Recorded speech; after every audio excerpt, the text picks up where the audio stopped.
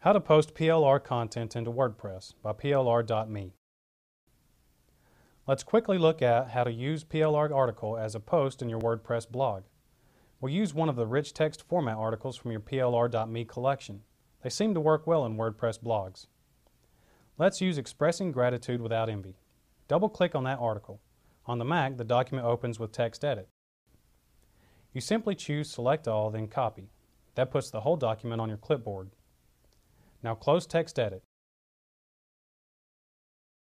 We'll go to our WordPress Control Panel. Sign in. Now, even though we are copying and pasting, we want to choose Write a Post.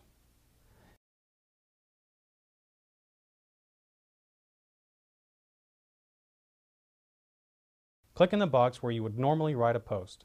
Select Paste. And there you have your well-formatted article ready to use.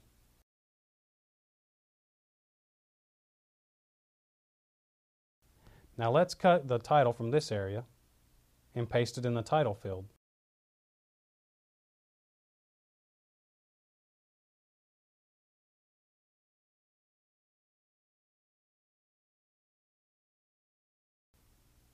Now we need to save our post.